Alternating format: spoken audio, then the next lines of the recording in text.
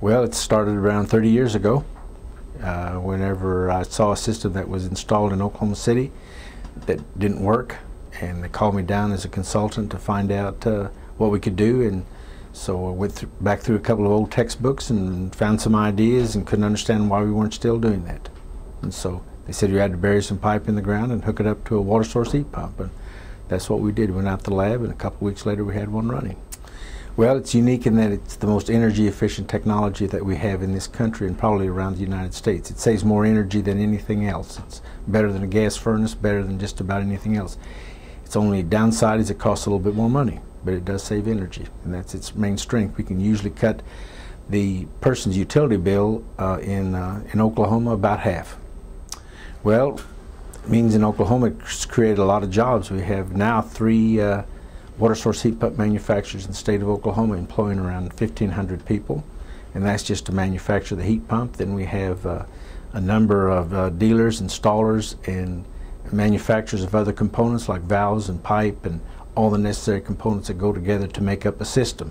A water source heat pump is just the end device, and then the ground heat exchanger, which is buried at various depths throughout the state. All of those parts and pieces and the machinery that installs that. In Oklahoma we manufacture plastic pipe, trenchers, drilling machines, valves, heat pumps. We manufacture everything, so it's a self-contained thing, and that's what we do. And it creates a tremendously large number of jobs, saves a whole lot of energy. Well, for some odd reason we just, that job down there where we had a failure, we just got on it, and there's something about it that I couldn't get my mind off of it. It just seemed like to me anything that energy efficient that wasn't being done, what I needed to find out is why not. It turned out to be that back in around 1945, 1950, energy wasn't worth saving. At least that's what people thought. And at that time it wasn't worth saving because you didn't save any money.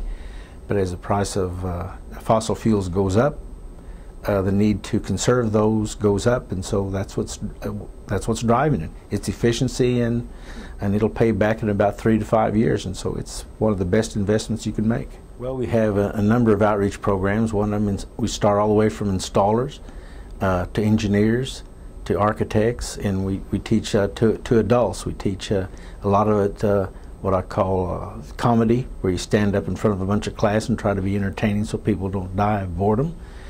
And then the other one that's probably gaining more acceptance now is electronic delivery. We offer the courses through CDs and also over the internet now, where people don't have to come here, spend 3 days in lovely Stillwater. They can spend 3 days at their own office, or whenever they're feeling like they're ready to become involved in the technology. And usually the professor who makes these tapes, I've done some of them, you do it on one of your better days. So now you've got a teacher or a professor or whatever that's at his best, and a student who's looking at this stuff at a time when they're at their best, and so you got the best of both worlds. You don't have tired professors talking to tired students.